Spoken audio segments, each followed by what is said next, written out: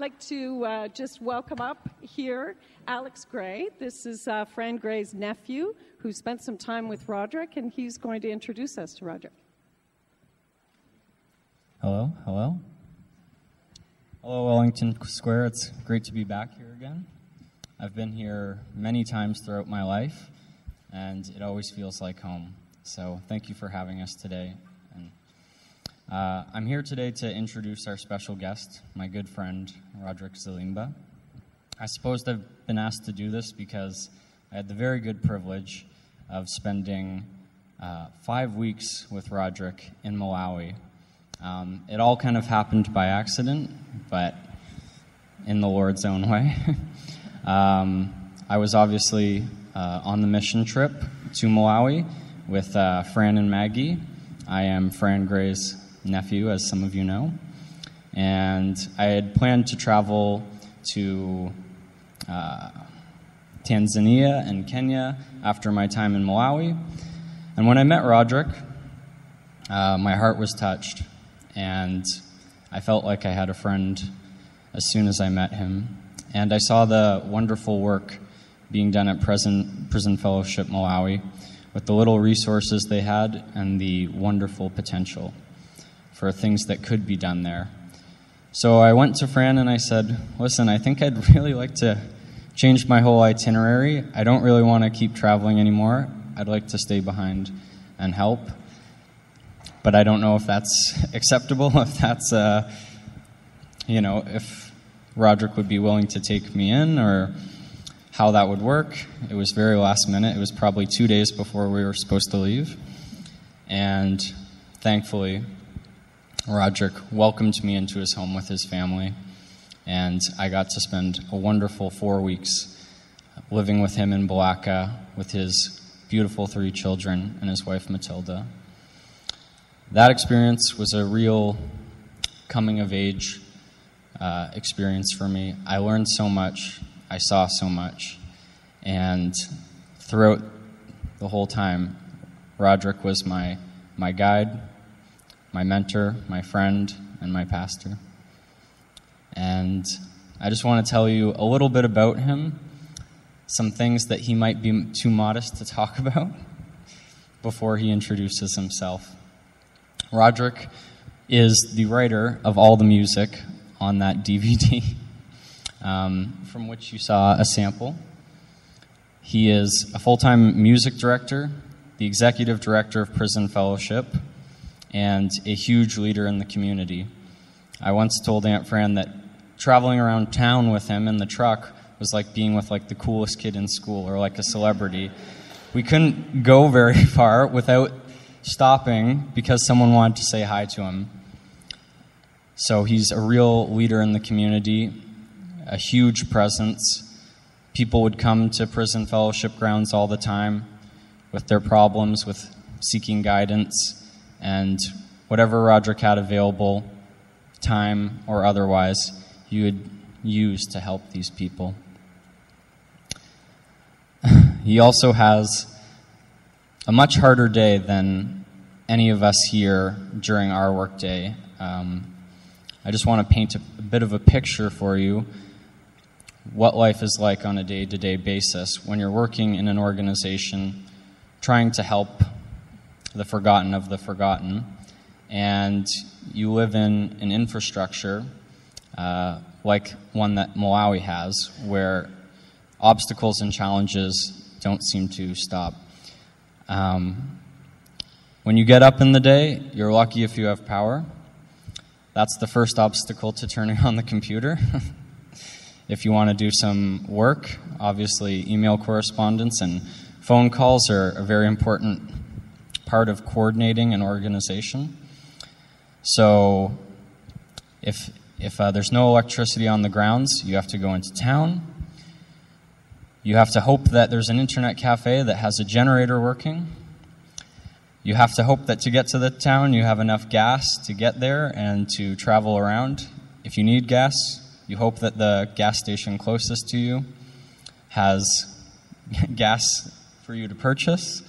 If you need money, you have to hope that the ATM is either on, has money, or accepts your particular type of card. If you want to be on the internet, you have to make sure that your internet dongle is working or that the service provider is working. There's so many small challenges, things that we take for granted on a day-to-day basis that just dictate the pace of your day there. And I just want you to get a sense of how hard him and his small staff work to get things running. He'll explain some of the projects that Prison Fellowship has going on, I think. But I just want everyone to appreciate the amount of work that him and his staff do. And thank you for your support. For all those of you who came out to the trivia night a little while ago, thank you. It was a huge amount of support that we were so happy to receive, and I know Prison Fellowship was as well. And I think I've said everything I need to say, so without further ado, please welcome Mr. Rodrick Zalimba.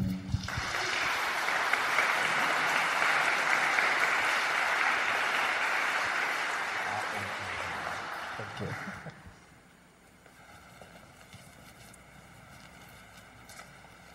Good morning, church.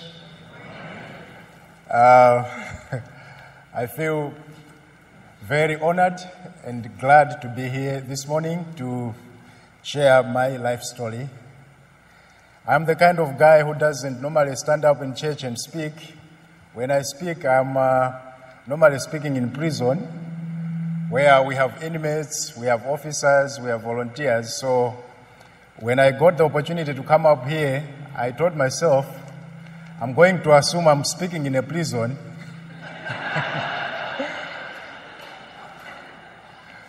Well, speaking about prisons, the word prison comes up so many times in the Bible. So many times the Apostle Paul refers to himself as a prisoner in the Lord. We have so many references, and in fact, we can say that we were once in bondage, and because of the name Jesus, we have earned our freedom. So we cannot entirely rule out the association between prison and ourselves. Because while we were sinners, Jesus came, died on the cross for you and me so that we should earn our freedom. So in that realm, I am comfortable to stand in front of you and tell my story. I am glad because it will be the first time that I am telling my story. I normally speak about prisons, I speak about what we do, and very rarely do I get the opportunity to tell about myself. So my story begins some 38 years ago. I was born to a woman called Rose and a man called Montfort on 10th of June. So yesterday was my birthday.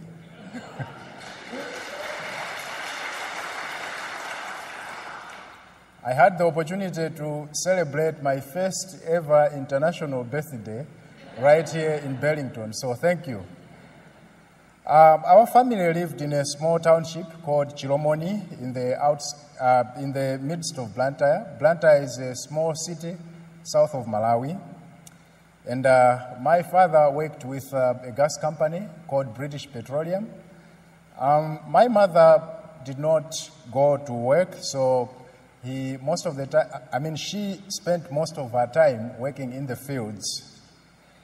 I was born in a Catholic family. I was raised a Catholic, and I'm still a Catholic.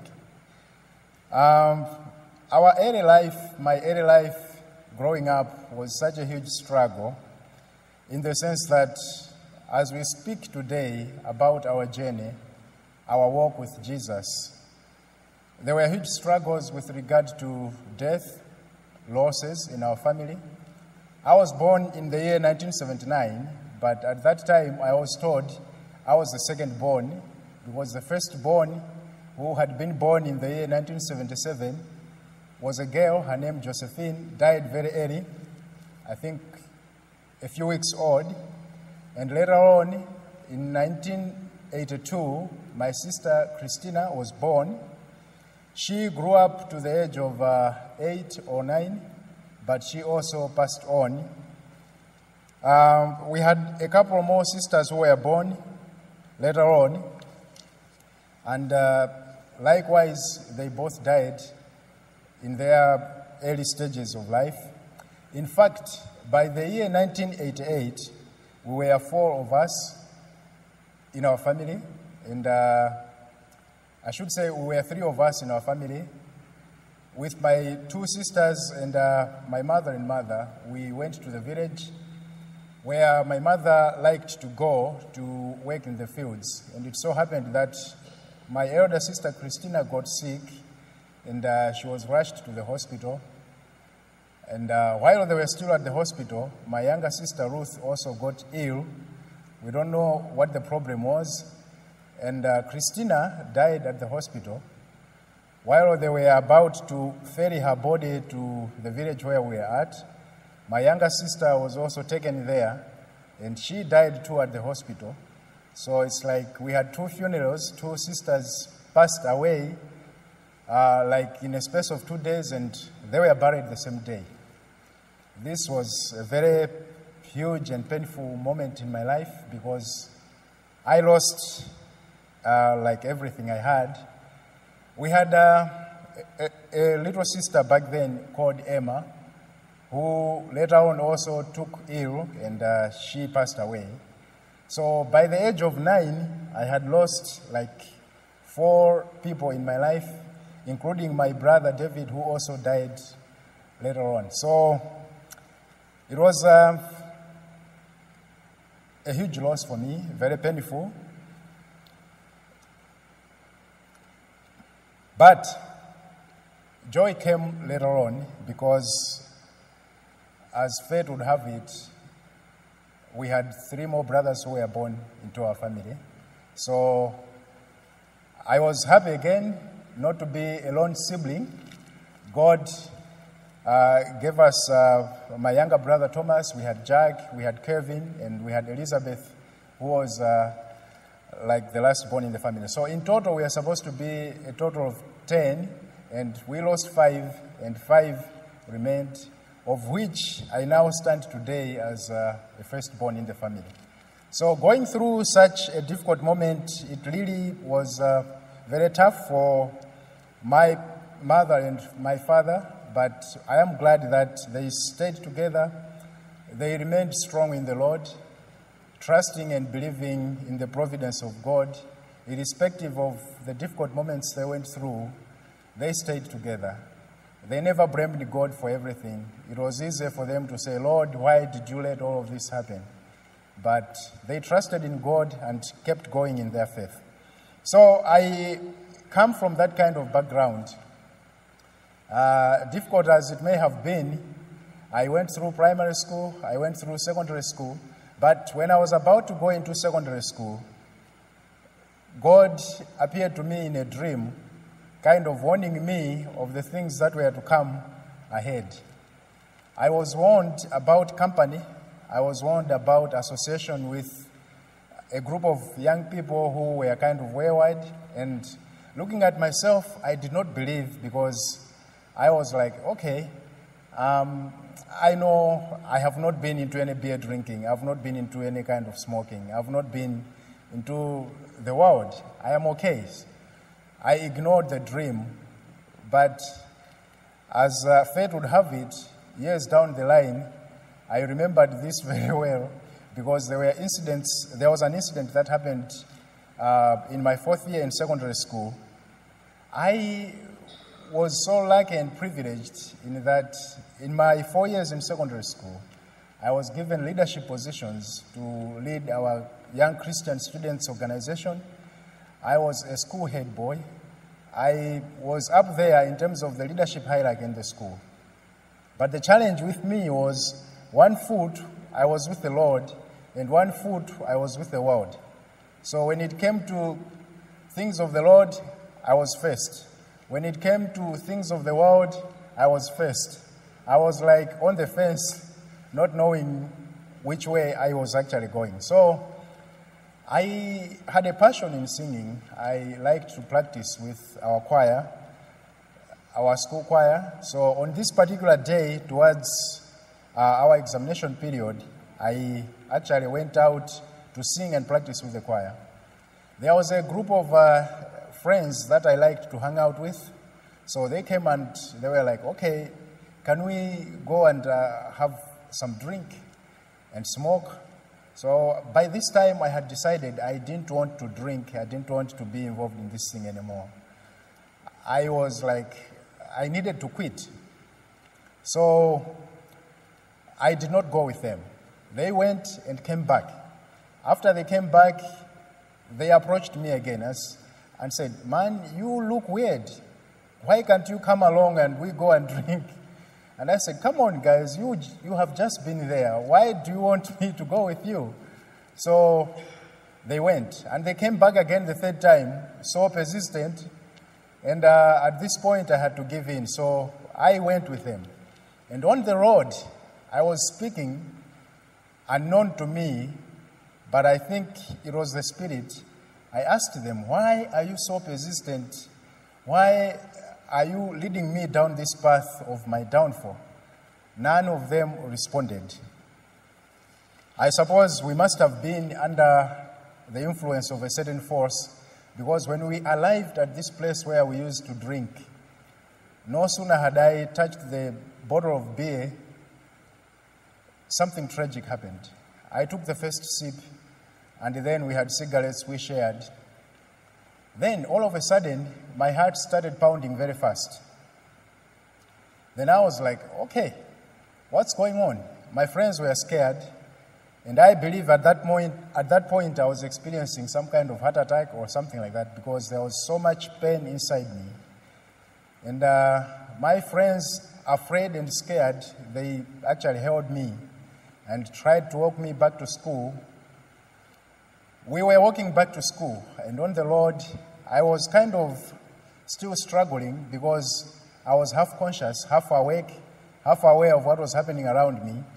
And in a moment, I started seeing things that my friends could not see.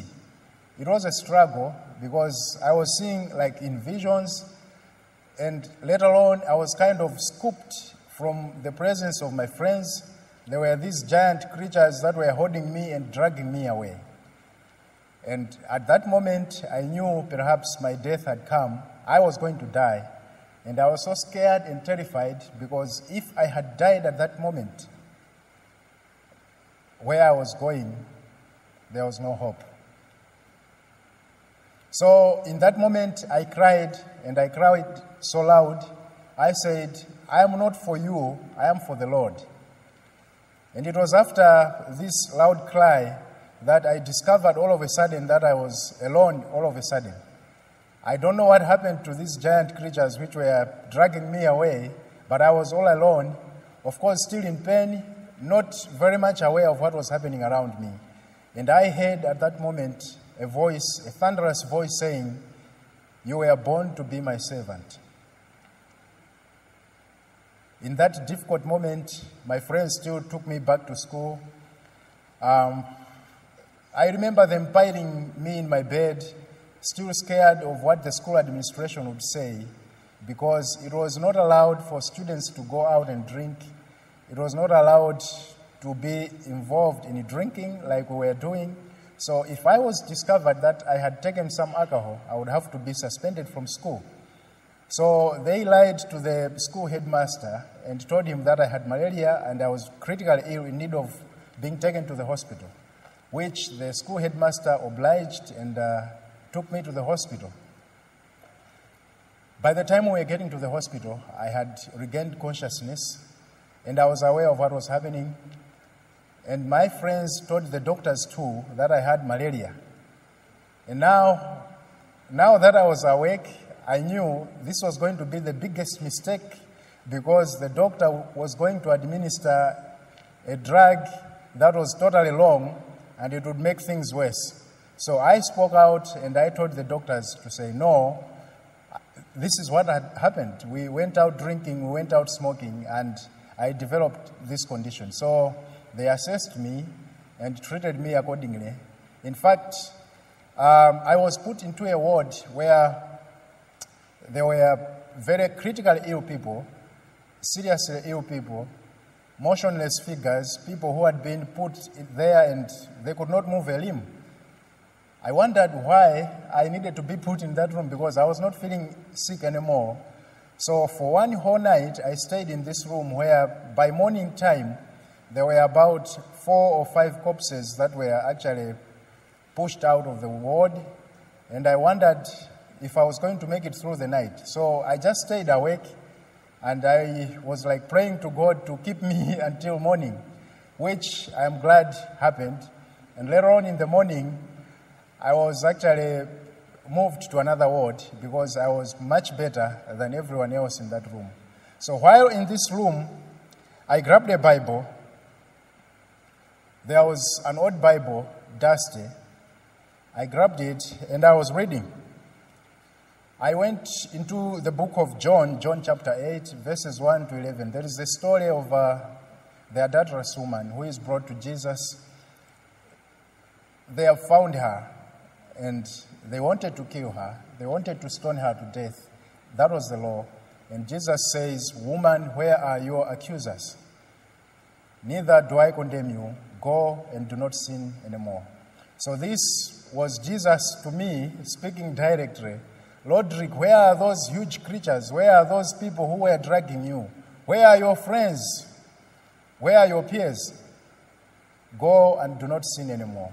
So at that point, I cried, and I cried out a lot, and I prayed to God to take me back in as his son, and that I would try always to follow and love him. So that's how I actually came back to the Lord, and I was lucky that although at this point I was not able to write my exams because I was still feeling very weak after I was discharged from hospital, I was unable to go back to school and take my exams, but the following week, the following year, I was lucky.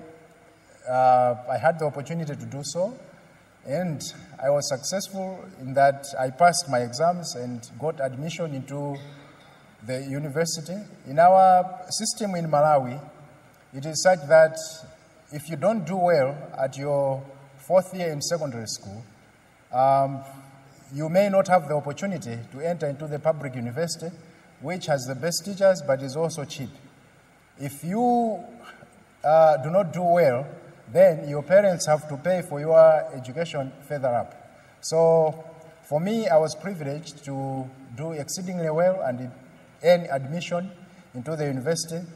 I praise God up to this day because of the life-changing moments I went through in my secondary school. Because in my 4 years in college, I was able to reach out, I was able to minister, I was able to serve the Lord. And I know for a fact, that if I had not known the Lord in my secondary school, I would not have made it through the university. Obviously, something tragic would have happened. And I know for a fact that the enemy who took away my sisters, who took away my brother, had been following me all the way, and that it was Jesus who was protecting me, keeping me alive. It was not about me, it was about Jesus himself.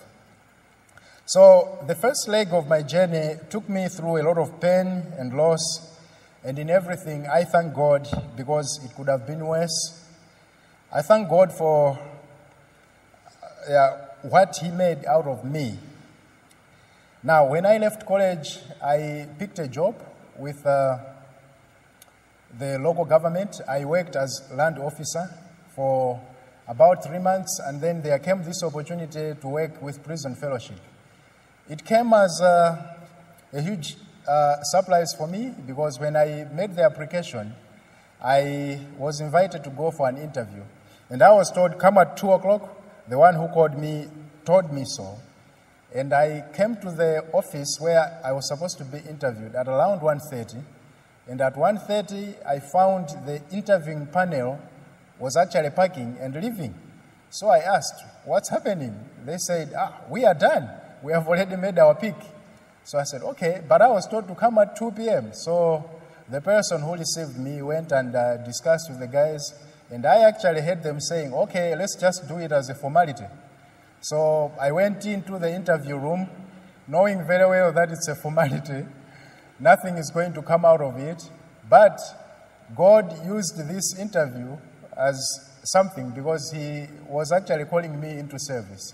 I was shocked 2 weeks later when I got a call that I had gotten the job. For me, I had been praying to God to actually give me the type of job that brings me closer to Him. And so I thought working with an institution like Prison Fellowship that works with prisoners was a huge opportunity for me to reach out, for me to serve the Lord, for me to stay close to the Lord. It was around this time, in 2006, after I joined Prison Fellowship, that I also got married. I met my beautiful wife, Matilda, and together we have 3 children. Theodore, who is 9, a boy. Esperanza, who is 4, and our last born is Evangelina, who is 2, but she turns 3 in September. Working with Prison Fellowship was quite a challenge because when I joined, I was this young man with so much anticipation, so much hope, so many ambitions, very passionate, but I was seeing things from the outside. When I went inside, I got the shock of my life because the very first month they told me, okay, so where are we going to get your salary? I said, what? The institution was going through very difficult moments. We had donors or projects that were actually coming to an end. So the former executive director had left because he knew there was nothing in the pocket. And I just came in to just grab everything and work with it. So it has been a huge challenge for me, but I am glad that with the support of well-wishers, with the support of the church here, small as the donations may seem, we have been able to keep the show going, and to the extent that we have attracted a lot of interest from various people, institutions that have seen the facilities that we are running, the programs that we are running to be worth investing in. Maybe if I should just give you a little bit of background, my journey with the Lord has taken me to the doorsteps of many prisons. We have about 30 prisons in Malawi, of which we have 17,000 inmates. And these inmates live in dehumanizing circumstances. They eat once in a day. They live in very congested places. Our prisoners in total are meant to accommodate about 6,000 inmates. And they are congested to accommodate now 17,000 inmates. In terms of sleeping, they are just provided with a blanket, and they sleep on the floor. They sleep in lines packed one after another. In the night, when they are sleeping, when it comes to turning your body, you have to turn as a team. So one will shout from one end, and people will be like, okay, so let's turn. And then they will turn like that. When this side is aching, you need to turn again, so they will do it. That's the kind of life people live in. And I think it's not just true for Malawi, but it's true for most of the African countries where I have been. Issues of congestion, issues of the prison conditions are very difficult. So we work in an environment where we see a lot of pain, a lot of struggles, a lot of broken lives, people who actually go to prison because of minor or petty offenses, people who are semi-illiterate, people who don't have anyone to represent them in a court of law. I steal someone's goat and the police apprehend me. I cannot afford to pay for a lawyer.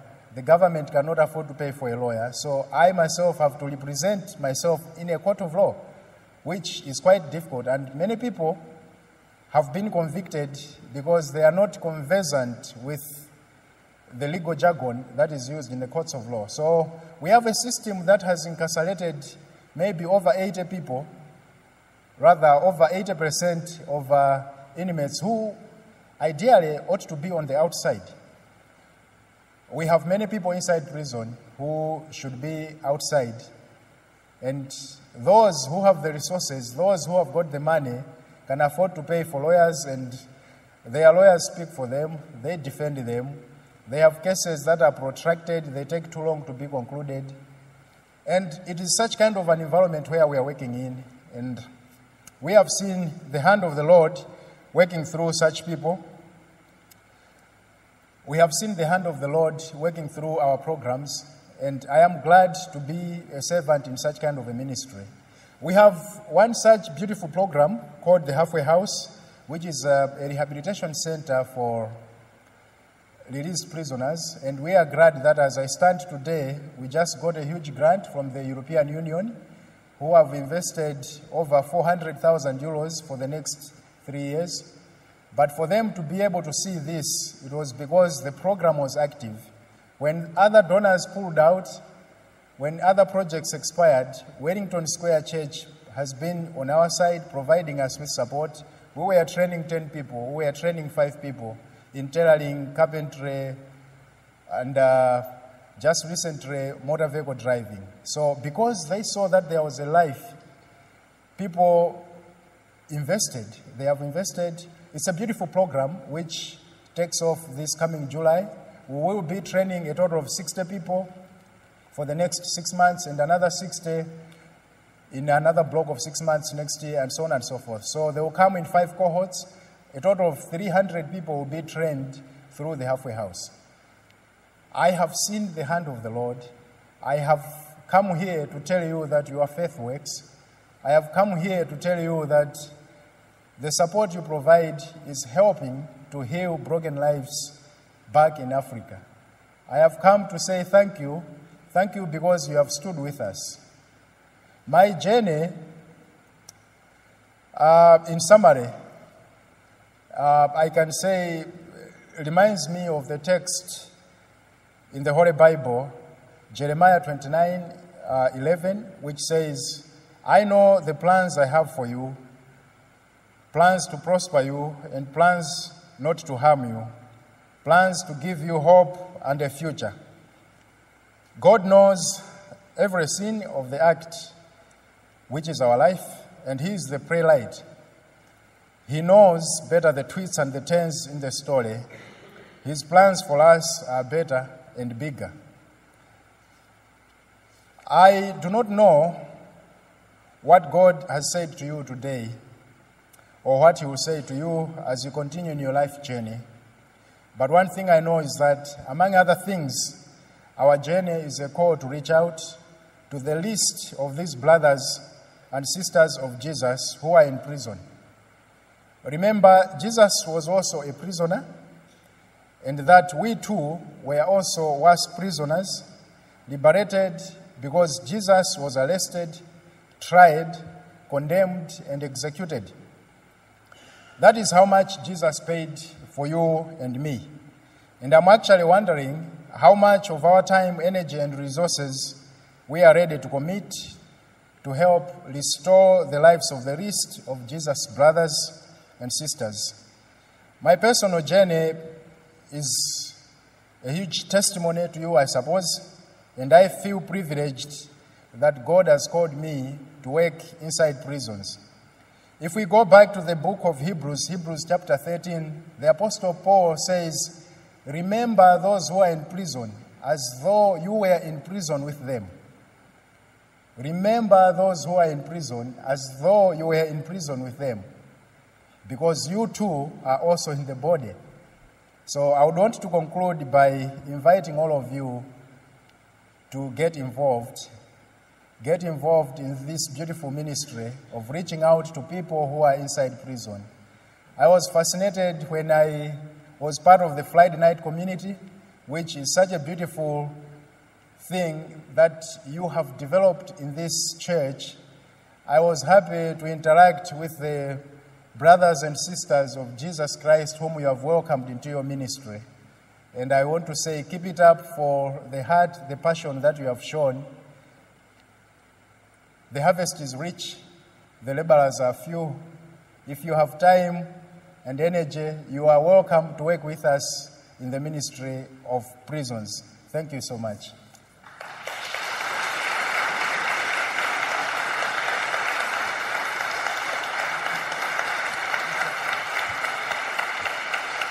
Thank you. Yeah, thank you so much.